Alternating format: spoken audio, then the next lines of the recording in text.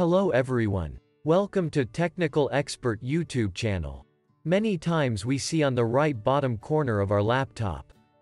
Activate Windows. Go to PC settings to activate Windows. In this video we will see how to fix this problem. Go to My Computer. Right-click on the blank space. Go to Properties. Here we can see Windows is not activated. To activate the window, first of all, we have to download one software, that is, Microsoft Toolkit.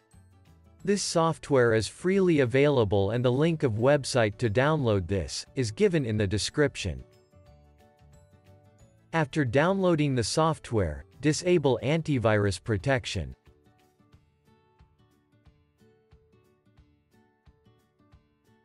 Now right-click on Microsoft Toolkit.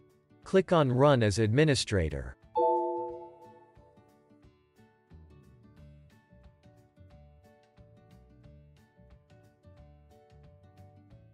Here we can see two icons, one for Microsoft Office and second for Microsoft Windows.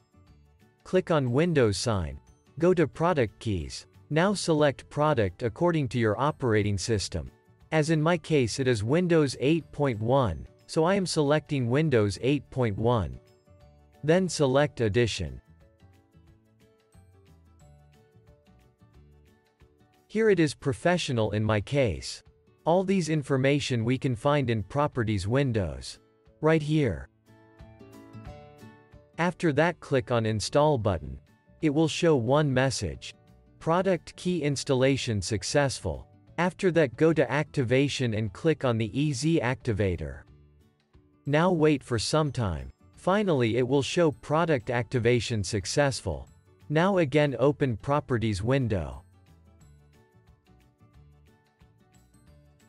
Look at here. It is showing, Windows is activated. If you like this video, hit the like button, and if you're new to my channel, please subscribe the channel. Thank you for watching the video.